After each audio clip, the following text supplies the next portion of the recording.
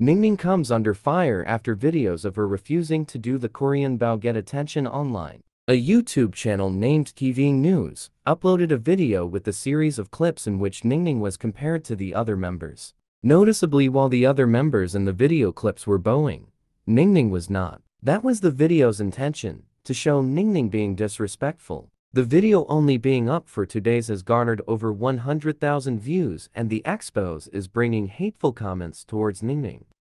The YouTuber even compared Ningning's situation to that of Everglow's Yurin, who has gone back to China to her family and friends after her first controversy of not bowing. Korean netizens believe that idols should know the traditional customs of the country they are working in. When Korean idols are in China, they have in a way to respect China's culture. Therefore, Chinese idols should have the same respect when working in Korea. A netizen said, however, Ningning is under a K-pop agency working as a K-pop singer, and it's just rude that she refuses to do her greetings the Korean way. Why does she think all the other Japanese and Thai idols greet the Korean way?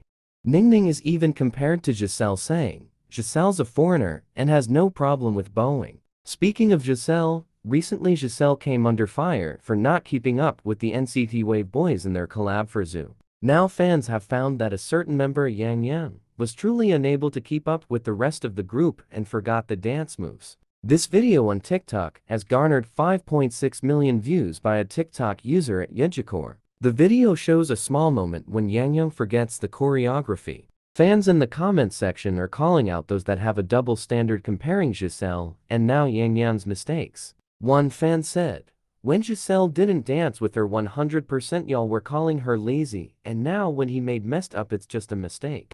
Another fan said, "Ongari didn't even do any mistakes yet she got hated, and when it comes to this guy it's cute. How?